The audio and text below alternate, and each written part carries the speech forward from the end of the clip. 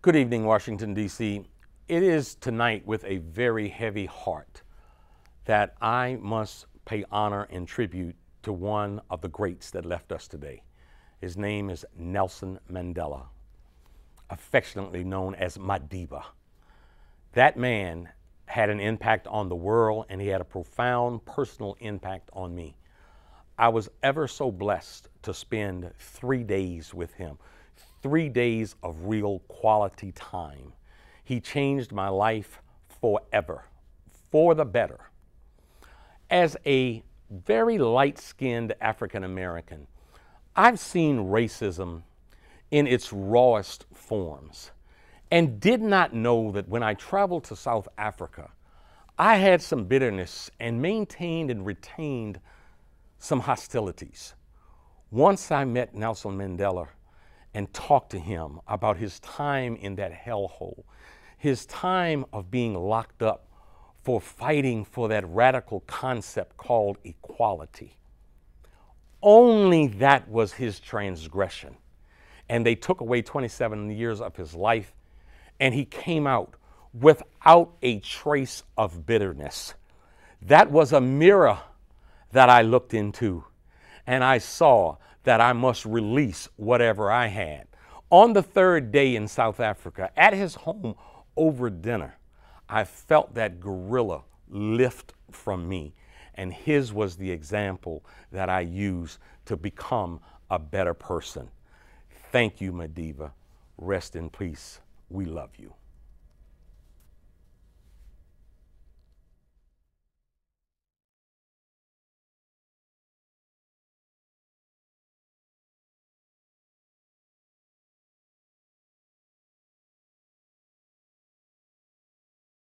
All right. Live on WHUT, Howard University Television, a special broadcast of the Rock Newman Show. I know no better time or no better place. I don't. Yeah. For you to announce whether or not you're going to run for the next one. Y'all see how he eased that one right in there? The Rock Newman Show. Take it away.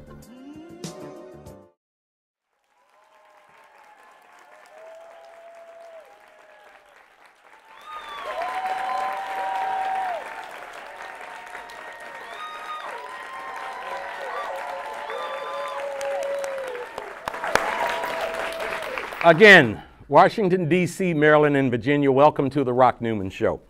We broadcast here on WHUT Channel 32, which is an affiliate. It's a station of Howard University. It's a Howard University television station. If you may not have ever heard me say, let me repeat it again. I think that Howard University is singularly the most important institution of higher learning in the world. I'm happy to be broadcasting on Channel 32, WHUT. So, as we get started tonight, let me reveal a secret. I had a speech prepared and a grand entrance for our guest. I mean, it came with drum roll and all the rest, and she was going to be scheduled to walk from the back of the house to the front of the house in this sold-out studio, jam-packed to the hills. But she said, nah, I don't necessarily need that. I'd like to just be sitting there when the interview starts. My guest tonight is someone who I was going to say was the sister of the soil of Washington, D.C. Someone who has lived such an extraordinary life, such an exemplary life, with class, with dignity, with professionalism, with charisma, with accomplishment, in such a way that perhaps the #1 watched TV show on the planet is formed after her life. It is a sister of the D.C. soil. Let me please welcome and thank and say that I am honored to have Judy Smith. Thank you. Thank you so much for coming. Thank you so very much for coming. Okay, let me ask you first, and I don't mean to embarrass you. I'll put you on the spot. Okay, I'm in a hot We had a seat grand entrance plan for you, and you didn't really want that. I think that says something about who Judy Smith is. Tell me why you didn't want it. It's not my thing.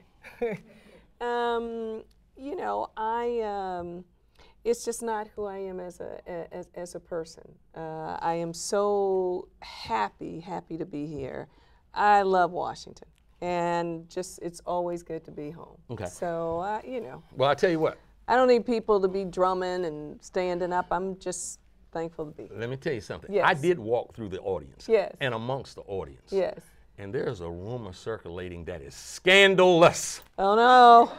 What's that? And I need to clear it up. Okay. I think I know the answer. Didn't sleep with the president. Well, here's what I'm going to ask you. Okay, all right. I want to get something out the way up front. Okay, good. There was a president Yes. who looked into a camera Yes. and said, I did not have sexual relations with that woman, Miss Lewinsky. Now, nobody knows what president that could be. Do So my question is, we? Yes. I mean, no, what I'd like for you to do is look into the camera Yes. and confirm or deny Or deny. that you did not have sexual relations with that woman's husband. Well, let me confirm everything. Her. Yes, I can. Oh my God. So bad is he? Look, Because that's the rumor. This they is started- this who is a started? largely female audience out here raise tonight. those- I'm putting my glasses Now, I don't on. mean Raise to be that politically hand. incorrect, Who said but there's that? some gossip going on out there. No, look, I mean, here's the beautiful thing about the show. I think that Shonda Rhimes has done this amazing job at dramatizing it for television. And so quite often, yes, one of the first questions I get is, did I have sex with the president? Were you knocking boots with the president? They don't usually ask it like that, but it's the same. Yeah, no. Okay. And then we go to, well, just any president. You know, they go Bush 1, Bush 2, Clinton, Carter. So no, across the board, no. No. Okay, you heard it here. If you never heard it anywhere else, Heard you it on here the Rock first, Newman Show. right. We got that part cleared up. Yes. Let's talk about Judy Smith. Oh, all righty. I said you're a sister of the soil. I want to go back, Yes. like go Oh, way we're going back. way back. All right. What all hospital right. were you born in Washington, D.C.? Oh my God, Providence. I think Providence Northeast. Hospital. Northeast Washington, yes, D.C., yeah, Providence. right, Providence. Yes. Okay. Absolutely. Okay. Now, you have a memory. I'd like to tap into Okay. what was your earliest memory as a child? Oh God. About what? What I wanted to be. Whatever, or- whatever your first memory was. I remember an ambulance coming to pick my dad up, and I was really Yeah, upset. yeah. And I was cussing, and I didn't even know cuss words. Right. But that was my first memory. Oh God, what's that's your a tough first? one. I don't know. You know, I will say this, that I grew up here in Northeast Washington, and went to Catholic elementary school, Which one? St. Francis de Sales, Okay. right in Northeast. Okay. And I went to Notre Dame Academy, right here on North Capitol and K. All And- D.C. yeah, all DC. And I remember thinking that when I got older, that I would never wear plaid. Because, true, honestly, God, because in elementary, I think we were like burgundy or green plaid. Then when I went to high school, we stepped up to blue plaid. And I don't think anybody's ever seen me in anything plaid. Elementary school Catholic school. All Catholic, yeah. High school Catholic school. Yes, yeah. Is it true what they say about Catholic school girls? I don't know. I can just say that I had a great time in high school. I had a great time. I loved high school. You know why? For me, going to an all-girls high school was great because I got a chance to really develop good relationships, but it gives you room to, I think, really become who you are, and you begin to grow. Now, it was an extra added benefit, of course, because right next to, and it's still here, right next to Notre Dame Academy is Gonzaga. Yeah. So we had the all-boys school there. So there was a little hallway that connected the two schools. And so, you know, we would just kind of happen to meet in that hallway, and right before we entered that hallway, all the women at Notre Dame would so nicely, very discreetly, of course, jack up their uniform skirts. Yeah. Which I'm sure that the girls still do now. Yes, yes. So we would do that. But high school was great I for hadn't me. planned to ask this, but since you're talking about that hallway, how old were you when you first had your first real kiss? Oh my God. I don't know. That's a good question. I don't remember. Think back. I don't Was remember. it in one of those hallways? That was a good answer, wasn't it? Okay, let me be like I'm in a hearing on Capitol Hill. I can't recall. Real expertise. Can't recall. So your mom and dad, Yes. what kind of influence? What kind of jobs did they have? Did they put a big emphasis on education? Where did you sort of get what we're going to talk about later about this book? Yes. Where yes. did you? I'm going to just use this word right now. It's struck prominently here in the book. Your ambition. Well, you know what? I'm going to tell you something. I think for me, I remember President Bush asked me this, and we were talking about people that really influence your life and who the most important people were. Yeah. And for me, it has been my parents. My parents were very hard workers. My mom was a secretary during the day, and at night she would clean office buildings. And I remember one time she asked me to come with her to clean the office building. I said, well, why do I have to go with you? Nobody else at school has to clean toilets at night. Needless to say, that was the last time I ever said that. And you know, my dad drove a truck during the day, and then at night he drove a cab. So any cab driver anywhere in this country that has picked me up, I always overtip. Fare can be $5 and I'll give you 20. Because really that's how all of us got through school, was because my dad worked and my mom 2 jobs. So for me, the kind of thing that when I'm speaking to young people in particular that I talk about is that I think that somehow we have lost the value of hard work. Yeah. And there's no shortcuts to that. It's just hard work. And, So yeah. let's. So your parents, 2-parent household. Yeah. So obviously powerful, strong influence. Now, what about outside of that? Either in the community, or was there anyone that you saw on TV or in magazines or whatever that had a great influence on you?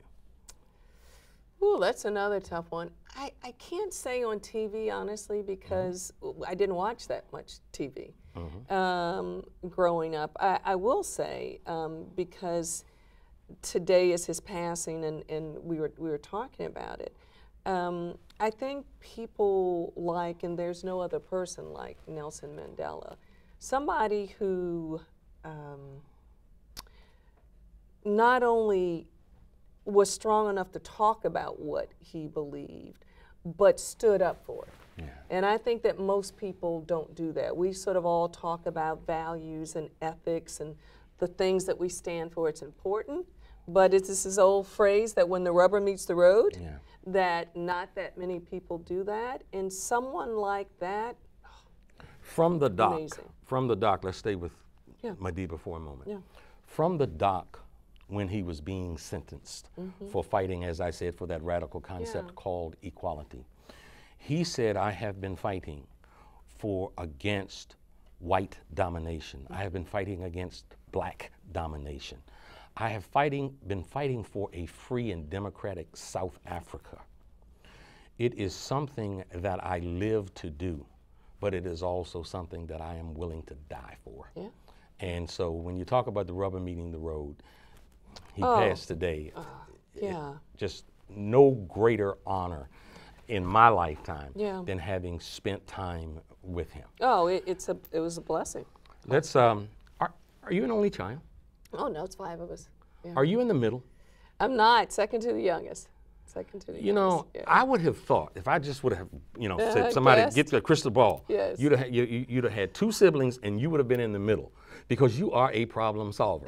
And I hear that the middle child is often the problem. Is the problem solver. Right. Yeah. No. I mean, I started doing it at a very young age. When I was writing this book, a buddy of mine called, and I've known her name is Michelle, and she's a very good friend of mine. I've known her since I was two years old. And she called up and she said, oh, you want to go out? And I said, no. I said, I don't have time. I said, the editor is on me, and they want me to write about how I got started. How did I get started in crisis? And I said, I can't think. And she said, oh, I can tell you. And I said, when? She said, 7 years old, back alley. You navigated major dodgeball fight. 10 years old, you had us all protesting in front of City Hall because they were cutting funds for the after-school program. And she said you've been doing it all your life, and you just hadn't realized. When I started promoting on social media that you were going to be on the show today, one of your playground mates called and said, texted me and said she's been, I'd have to go back and take a look. But I want to show it to you before you leave here this evening. She said she's been solving problems since she was 8 years old. Okay, so look, so you're Catholic again, elementary school, high school, and you first go off to Boston University. Yes. Tell me about that, coming out of Washington, D.C., going to Boston. Were you afraid? Were you, tell us about how you felt. But my parents were. I wasn't. And when I went to Boston, I decided to go to Boston University because it has a reputation of one of the most top communication schools in the country. And actually, I was so excited, and I wish both my parents were here, because I went back this last graduation. I was the graduation speaker for my school, so that was amazing. But no, you know, it was the height of racial tension there in Boston, and it was a very, very difficult time. But I have always been about hard work, and so what I always try to focus on is, what's the objective? What did I come here to do? And that was to get a good education. You know, I was in the middle of Boston in 1972, and I had a very dark-skinned girlfriend at the time. And so the people that saw me in this diner, they thought that I was this white guy that had some jungle fever before Wesley Snipes and his crew had jungle fever. Did they have some conversation with you about that? Some real ugly conversation. Did you meet any kind of animosity like that? Well, I mean, it was everywhere. You couldn't, you know, you couldn't go certain places. You had to be very, very careful about where you went, and you know, really make sure that you were with a group of people. Take us back to that. How did that make you feel? Not safe, certainly, not safe, and you know, you're just very conscious of it. But I think growing up, and I say this, that there is, for me, a certain strength in not only being a woman, but being an African American woman. What do you mean by that? Well, I think there is a certain amount of power that I don't think that people sometimes see, that there's power in being who you are. I was talking to a CEO of a corporation, and one of the things that he said was they interview a lot of young people.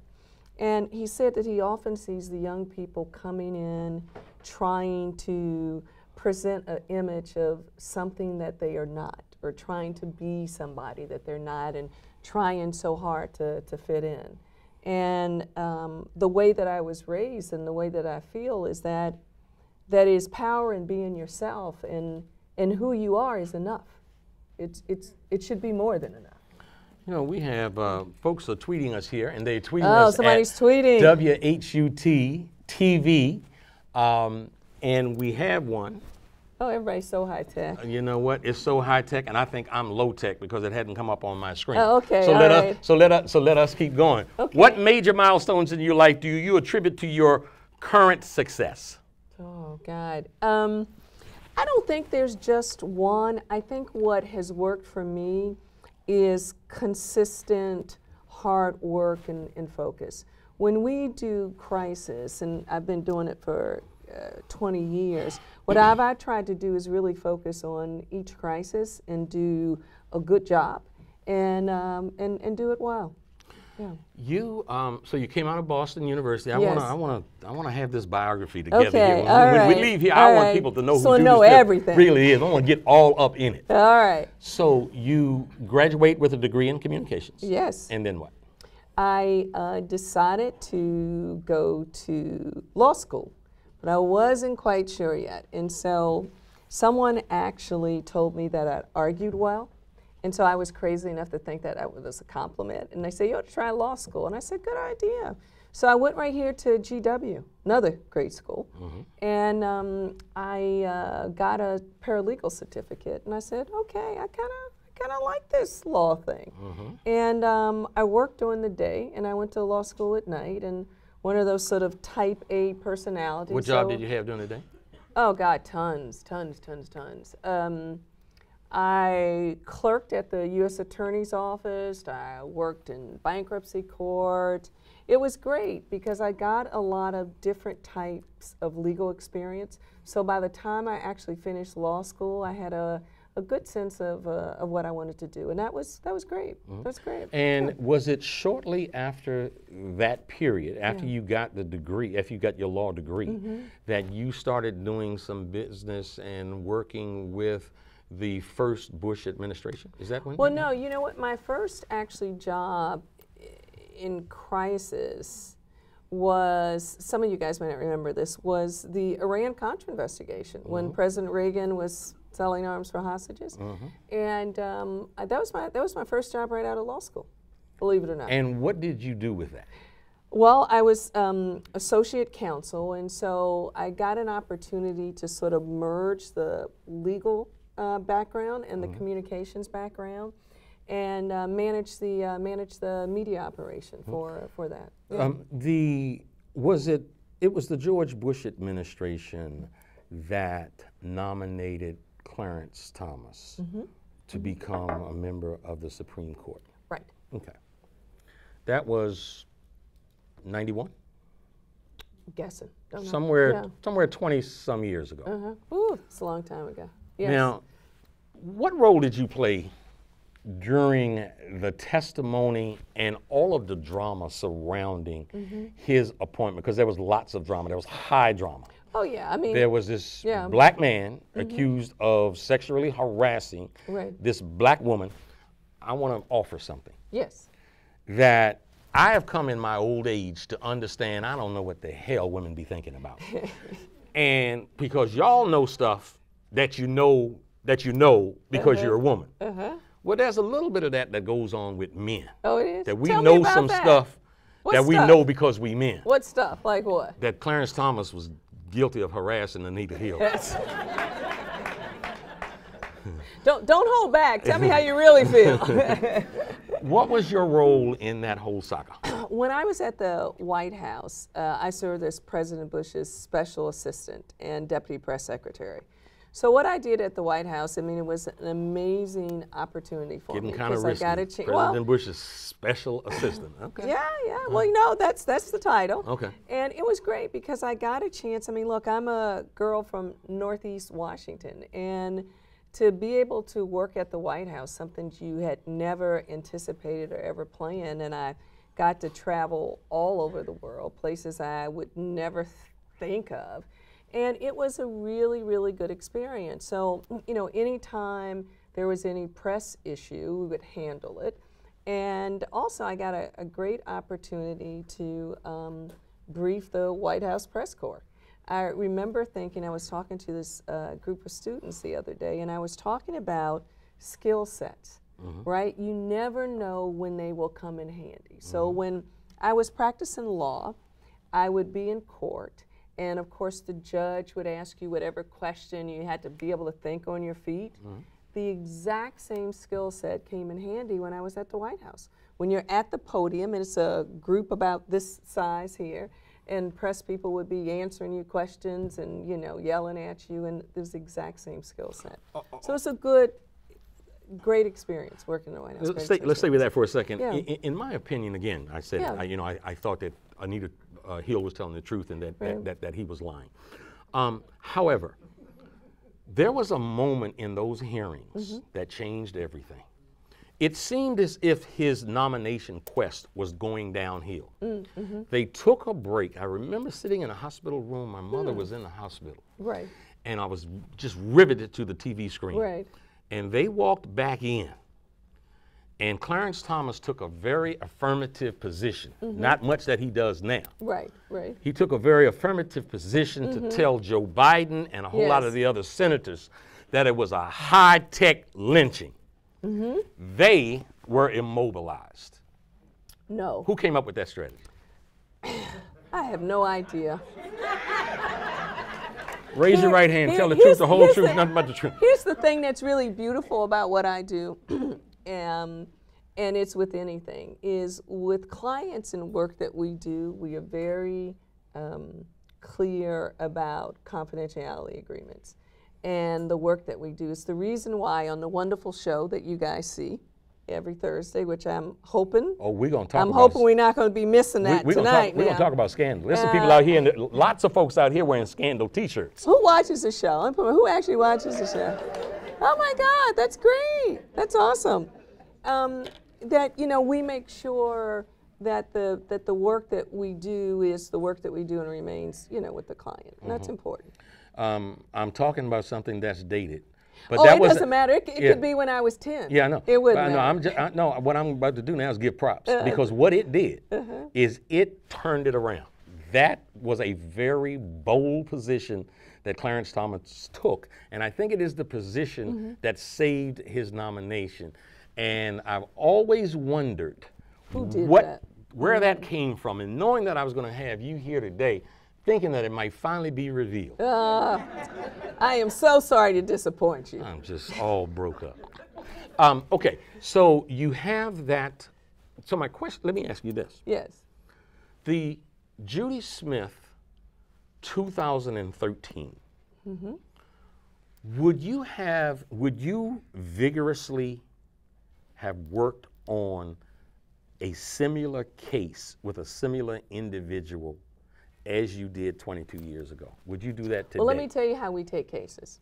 So what we do, and where's Chris? Is Chris here? Chris is in the back someplace. Chris is here. So Chris has been with me for 10 years, and when we get a call from a corporation, association, or individual, whoever it is, we really weigh whether we can assist the person, whether we can help the person. We weigh the pros and cons of taking a case.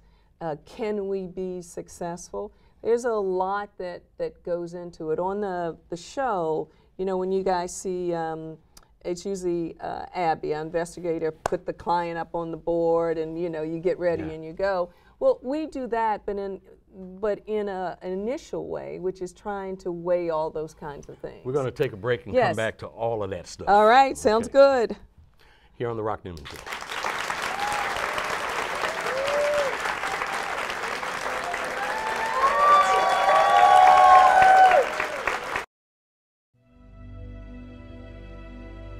Nelson Rolihlahla Mandela is, of course, the first black president of South Africa.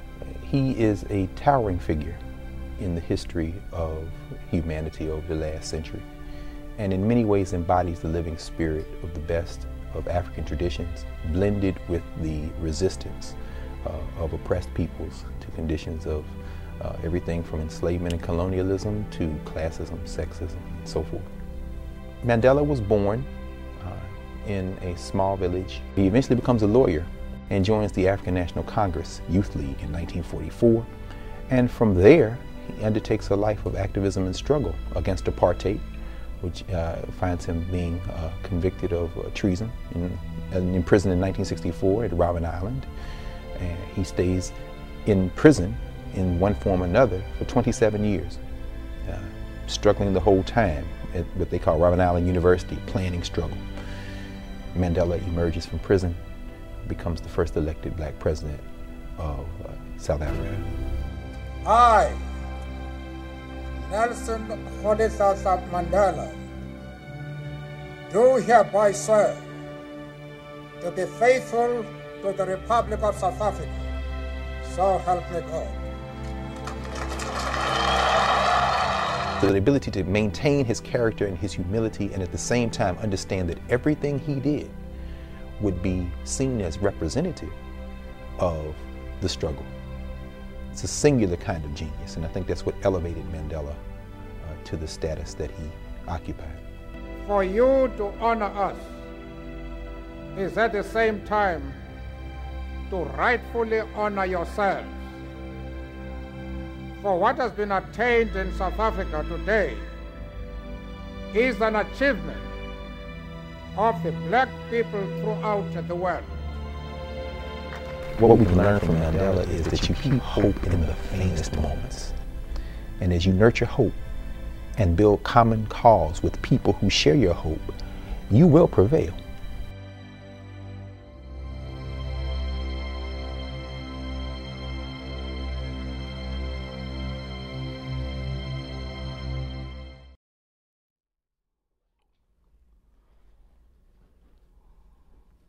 Folks, welcome back to the Rock Newman Show and our very special guest, Judy Smith. She's been called by Fortune 500 magazine the #1 fixer in all of corporate America. A woman who has, again, lived a life that has a television show sort of fashioned after the life she's lived. You know, if I wasn't on TV, I would quote what Jersey Joe Walcott used to tell me. You going to tell me offline? No, I'm going to tell you right now. Oh, you tell me now, I said, okay. if I wasn't on TV, I'd tell you. He said, that's pissing in high cotton. Let me say, scandal. Let's go. No, let's first go to the book. Okay. Let's first go to right. the book. Okay. I look in here and I see a couple of words. The first thing I just flipped to right here. Yes. Ego. That's a big one. Ego. Yes, that's a big one. There have been some accusations thrown over this way. I don't know why, but they've been thrown over here. Tell us about why you start off with ego.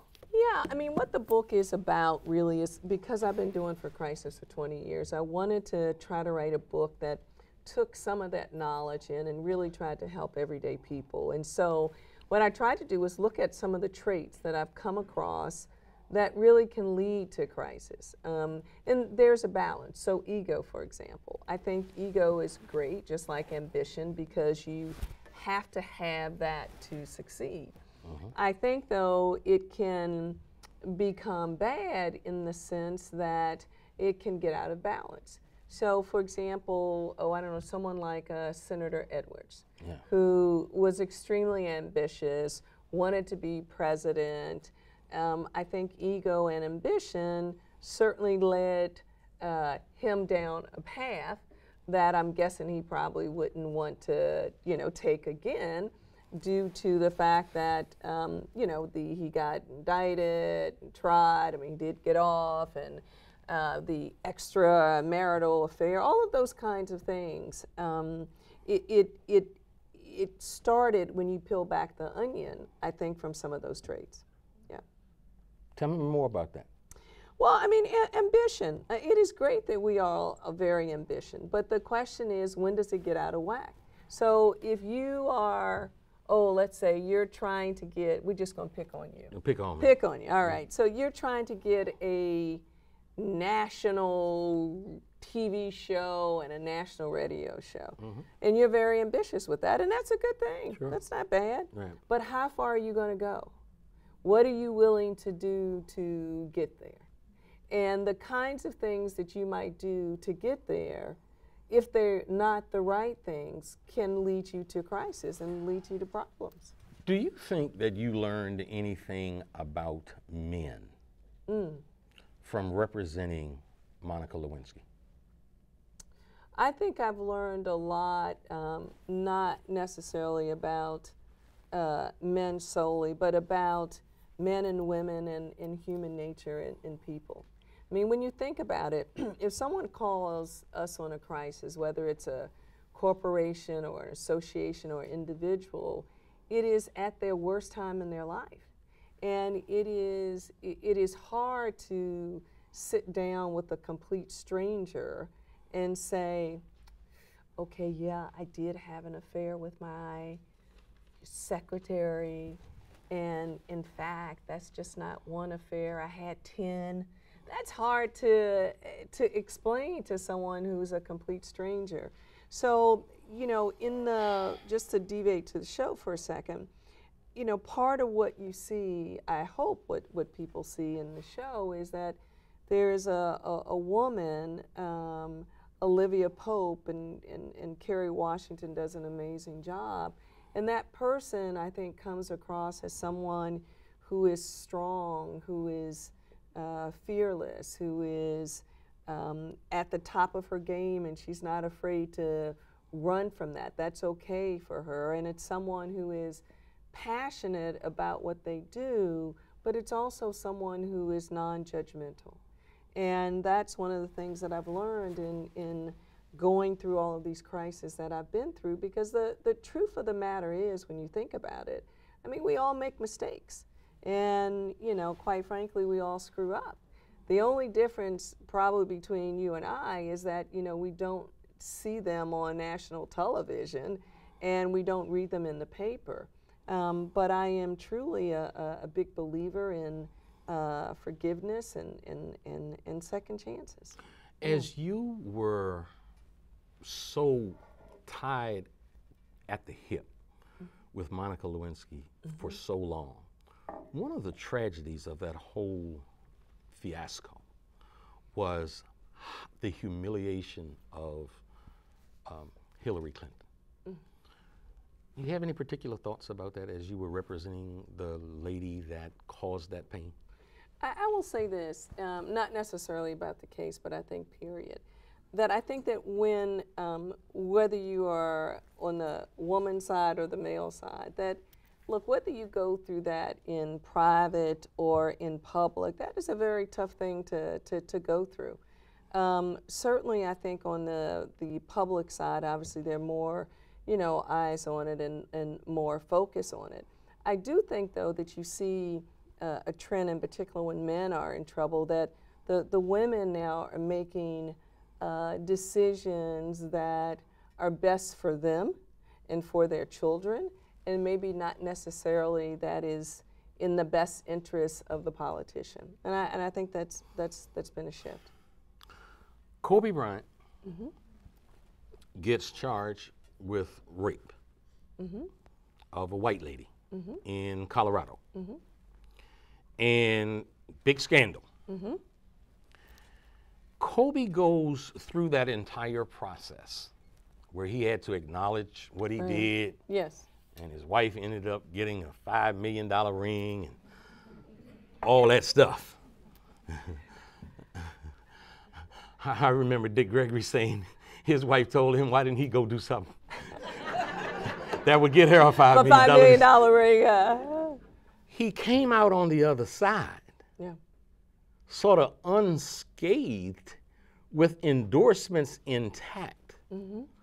Black man, charged with raping and having to admit sexual contact with a white lady in Colorado, goes through it and comes out smelling like a rose. Judy Smith was involved.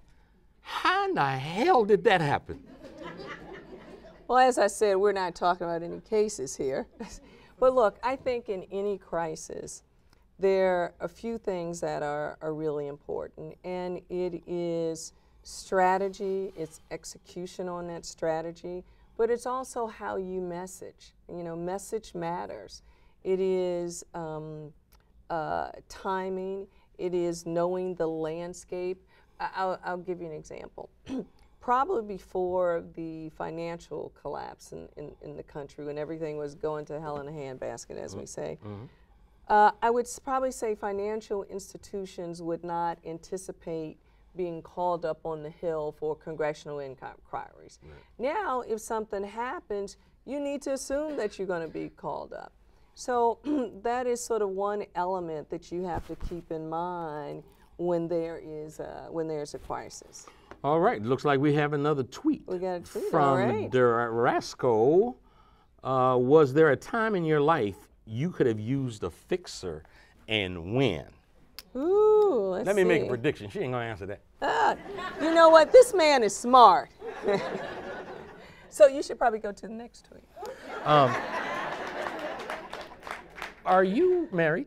I am married, 2 kids. As a matter of fact, I was talking to my son, and I was teasing him because I found out that he was using the show to pick up girls. And yes. He needed a little fixing. You know, he said it's working. Let's come back to the book. Let's come Yes. back to the book. What do you want the end user here to walk away? First of all, I was blown away reading it. I mean, I wanted to kind of skim through it. Yeah. I wanted to kind of skim through it so I could have a few things maybe to talk about, and I could not put it down, because what you really do talk about is you talk about the bad self and the good self. Yes. You identify our frailties, but how we can turn those frailties into power modes and methods. Yes, no, absolutely. I mean, I just hope when people read it that it helps in some small way of identifying the issues and problems that we sometimes face, and just look at it and make sure that you don't cross that balance. I mean, denial is a good example in there, you know, where sometimes, you know, you see this quite often if people have a problem or an issue, whether it's shopping too much or drugs or drinking too much, you have a tendency to deny that you have a problem that you need to address. And if you don't deal with it up front, then you're dealing with it on the back end, and that's when it's so much more difficult and so much more harder, I think. Let's talk about scandal. Scandal. Whew. You had a meeting. Yes. You had a meeting scheduled with Shonda Rhimes and someone else. Yes. That I you see nothing secret here, huh? That was, you anticipated was going to be 30 minutes. At minimum, yes, yes. And it went 3 hours. Yeah, pretty much. Tell us about that first meeting. Yeah, I mean, it was great. You know, I went in really just talked sought about my who book. I had a book agent, and she said TV would be great, and I said, oh God, people have been telling me about TV for 20 years, don't want to do that. And so I found myself meeting with Shonda Rhimes, and I think probably on her schedule, you know, she had it down for 15, 30 minutes, and yeah, I mean, we ended up talking for hours and just really talked about why I do, what I like about it, how it works, and I think we had probably gotten to the parking lot after the meeting, and she called up and said, I got to do a show. I love it. What turned her on so much? I think, you know, one of the things that she has said was that when you look at crisis, and this is part of the reason why I love it, you can never get bored. There's so many crises that happen, and for her, oh my God, you know, you guys have seen it. One episode you can have a airplane crash, the next one there's a political crisis. There's no shortage of crisis in this country. They happen every single minute of every single day, and so I think for her as a writer and as a producer, the information and the stories that she can tell is they're endless. So she calls you somewhere not too long after the meeting was over. Yeah. I mean, was that a slap myself upside the head moment? Well, you know what? I will tell you, people that know me really, really well. Robin is in the audience, and I've known Robin, what, 33 years. And I don't get excited. You know, I need proof of excitement. And so by that, it wasn't enough to say we're going to do a show. It wasn't enough to sign a contract. It wasn't enough to do the pilot. It wasn't enough to see commercials that the show is coming. The day the show actually came on the first Thursday, I'm like, all right, show's on there. I'm excited now.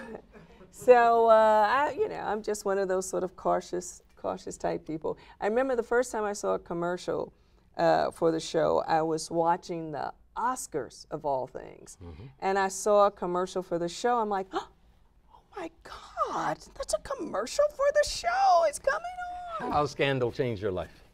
Oh, it's amazing. I think probably one of the ways that it has changed is that more people know that a crisis manager exists, and I think before people didn't. You know, sometimes when I go and talk to folks, they say, "Yeah, I just would see somebody lurking on the sides and not quite sure what they did," and so I think that that's been a change. When you and Shonda Rhimes and the Brain Trust sit around, do you ever ponder? Women look at Scandal. Yes. Men do too. I'm getting there. I'm getting there. All right. Men look at Scandal, All but right. kind of. I remember one night, the first Yes. night I saw Shonda Rhimes Yes. wearing that like white coat. I think it was a Burberry, they said. And Oh, so Kerry Washington. Kerry Washington. yeah. I said Shonda, yeah, Kerry Washington. Yes. Olivia Pope. Yes. Yes. Judy Smith. Yes. All right. Yes. That she was wearing that. And all the girls were talking about, all the women were talking about, man, where can I go buy that? And all the guys were talking about, did you see that bump? That was how that coat was showcasing that. So do you all ever sit around and talk about, you know, how you reach a different audience? The bump, the style. No, oh, well, I will tell you, it's interesting how all that came about. Before the show started, I pulled together a collection of pictures so they could see what I wear and how I dress. And white happens to be my favorite color. And so hence the white on the show. And I'll tell you a funny story. Yesterday, where was I? I think I was in New York yesterday. And Chris and I were talking about this in the green room. And I had to stop at a bank, and I had on a black suit and my white coat. And I go in, you know, to a little bank, and I'm getting money out. And the woman stands beside me, and she said, "Ooh, that looks like an Olivia Pope coat."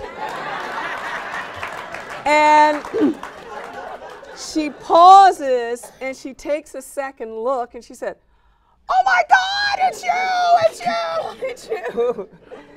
And, you know, this is one of those sort of, you know, funny Someone funny threatened me moments. with bodily harm if I Yes. didn't get an answer to, how did you develop the name Olivia Pope? Where did that come from? Yeah, I mean, that came from Shonda. You know, usually when you think about character names, you have to go through a whole host of, you know, whether the real name is taken and all that kind of stuff. So that's Shonda. Yeah. It's a good Tell me name. about Shonda. Oh, she's a terrific writer. She's an amazing person, and she's a good friend.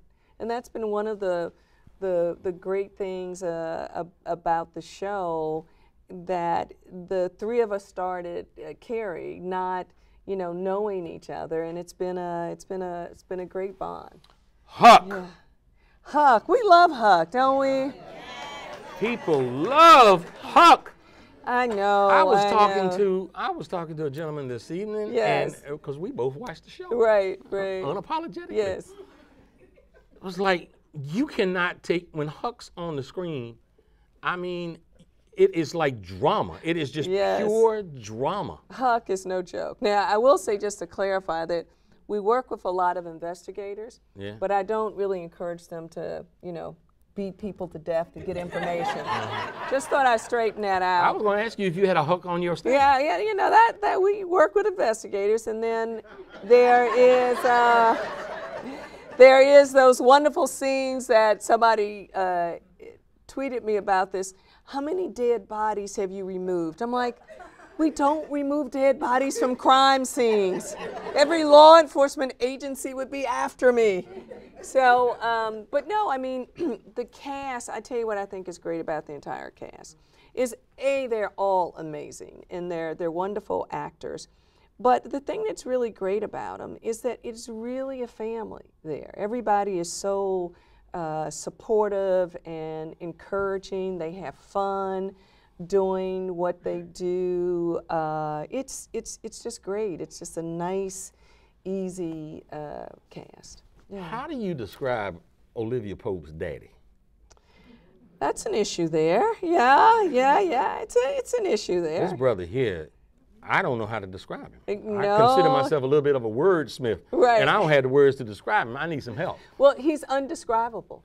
He's undescribable. Look, I think here's the thing I love about what Shonda does with characters, not just with her dad, is that she really defines them in a way that showcases that we're not perfect people. Now, clearly, he's to the extreme.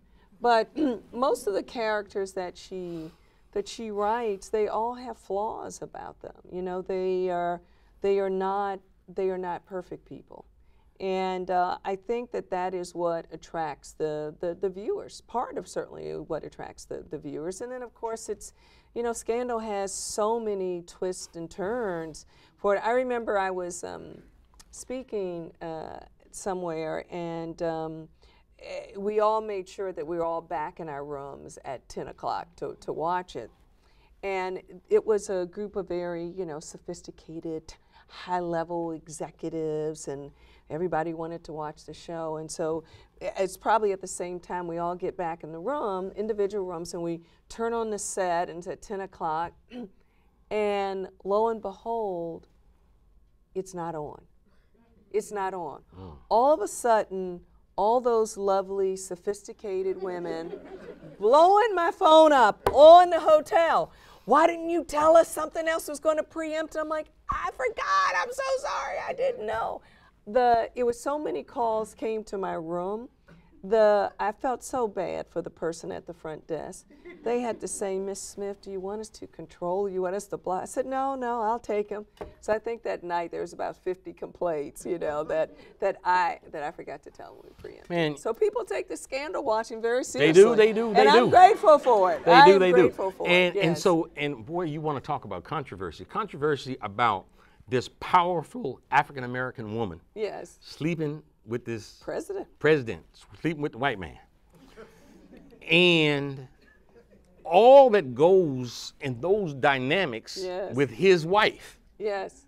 She's no joke. The wife is serious. Cold-blooded cobra. She is no joke. She is very serious. Yes. I mean, I think it's great. I think that in terms of the characters, people find it's just, you know, with Cyrus or anybody else on the show, it is complicated. Y'all got something for everybody. Y'all got something for everybody. It's messy. Life is messy and complicated. And we got another tweet. Yeah. That's the same tweet we had before.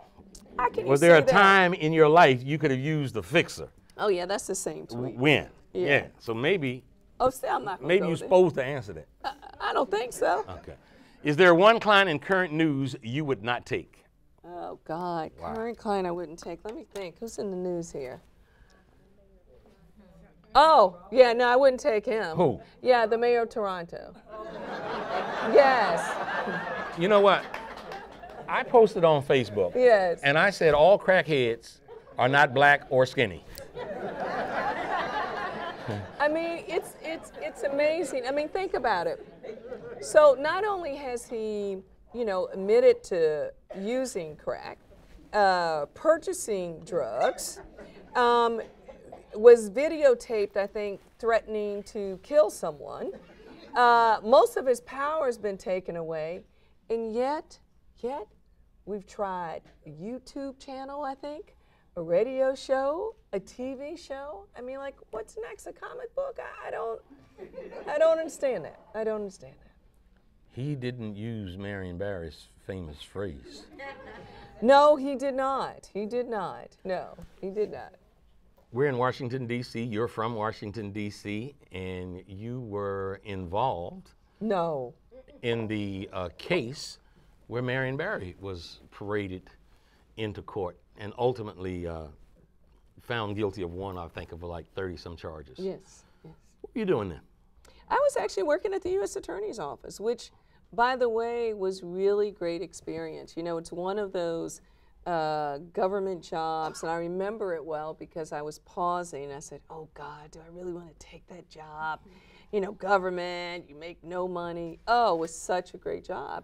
It was a good job because I wanted to be involved in litigation, and the prosecutor's office is the best place to learn how to be a trial attorney. And the role that I had was a good mixture of legal and press work. Mm-hmm. And it was a good experience for me. There are some dyed-in-the-wool, every Thursday night, wouldn't do anything else in the world, scandal fans out here. Yes. What do they got to look? What do they have to look forward to? Oh my God! Well, let me just say this: you won't get bored. I met a woman the other day that said that she makes sure that she doesn't have to go to the restroom unless there's a commercial, because you can't miss a thing. So yes, I mean, more exciting episodes. We have romances brewing with Columbus, and we've got our First Lady. Just don't second guess her. You never underestimate her. And our Vice President. Oh my God. Yes, yes. These are hints, right? Yeah, oh, well, I'm just saying. But I guess the most important thing, really, that I want to say to people in the audience and to everybody that is watching is just really thank you. Thank you so much for supporting this local girl from Northeast Washington. I appreciate you guys supporting it and showing up for me in ways that I couldn't even imagine. So thank you. Thank you, really. Thank you so very, very much for being on the Rock Newman Show. Thank you so much. And we'll close this out. Folks, thanks for joining us. We'll see you in the near future.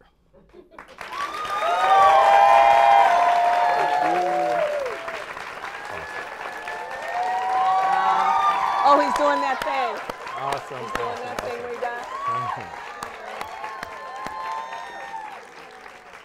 Great stuff.